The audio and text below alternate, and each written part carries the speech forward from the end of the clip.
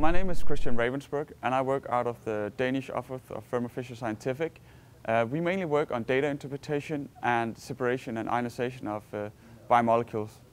I went out to dinner with a customer last night, and we actually talked about, where is this going? Where are we in 10 years? Where do we want to be? He's working with patients every day, so it's really important, it's people's life that's at stake here.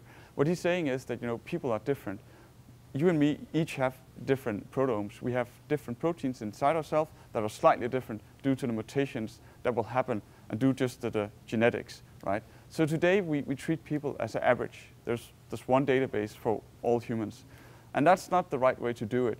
You actually want to treat people individually, almost like personal proteomics, you could call it. Where I see us going in the long run is to be able to actually do maybe exon sequencing or full sequencing, full genome sequencing, and use that information from the gene world to do protein identification. So it's based on a personal fingerprint and not on the general average human, which will introduce errors. So I hope this is where we'll be in a few years' time. I know it's a big challenge, but I think that's where we're going.